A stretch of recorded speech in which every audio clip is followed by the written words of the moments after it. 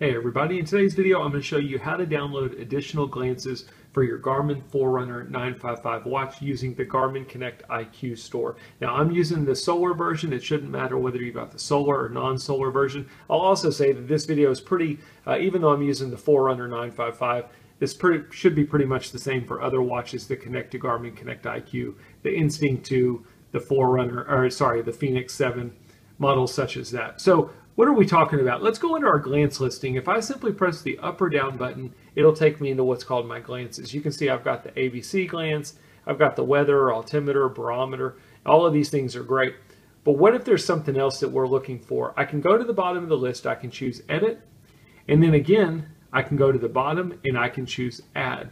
Now there's a lot of different things that are going to be delivered with the watch. So all of this stuff, you don't have to do anything except for choose it if you want to add it to your glance listing. But what if there's something in here that you're not seeing that you're interested in? In my case, I want to see the moon information and it's not listed as an available glance for me. What do? At this point, we go to the Garmin ConnectIQ app on our cell phone and we can download that additional glance and bring it to our watch. So I'm going to go ahead and press back. And at this point, let's get on the cell phone. I'll download it, we'll come back to the watch and we'll check it out on the watch.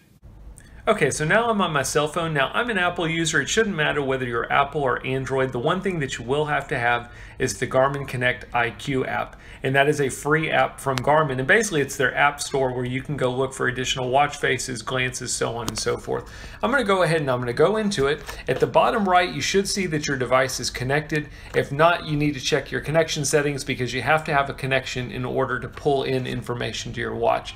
Now I'm simply just going to click on the search option here at the bottom, and I can go up here and I can look for music, watch faces, data fields, apps. I'm simply going to go up here and I'm going to type in moon. You can see I've looked for it before. You can clear your search history if you want to. So here's all the different things it found for me for moon. There's a moon watch face, moon card. What I'm looking for here is the sun and moon glance. I can go down, I can read reviews about it, I can make sure it's compatible with my device, I can flag it as inappropriate, contact the developer, do whatever I want to do, but in this example, all we're going to be doing is simply clicking on install. It's going to say, hey, listen, this app requires GPS location, are you okay with that? I'm going to allow it, and now it is installing this glance onto my device. So you're going to wait for a couple of seconds here. Depending on your internet connection, you'll see in my case it didn't take very long at all.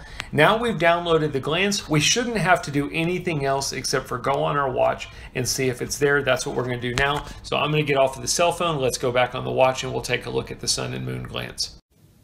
Okay, so now I'm back on my watch. It's very simple. There's really nothing to it other than going out to an app, looking for what you want, clicking on install, and then go look and see if it made it to your watch. I'm going to go back and I'm going to press either the up or down button. Now, because I just downloaded the glance, it should automatically get put at the bottom of my list, I believe. And you'll notice as I press the up button, it takes me to the bottom. Here is the sun and moon glance. We didn't see that before and it wasn't in our available listing, but now it is on my watch.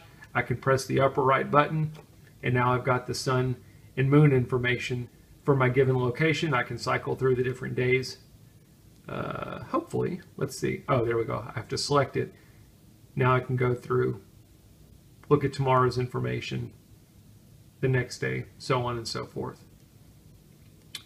Pretty simple stuff. That is how we download a glance from the Garmin ConnectIQ app for our Garmin Forerunner 955. As always, I hope the video helps. If you like videos about watches, I hope you'll think about subscribing to this channel. Thanks for watching.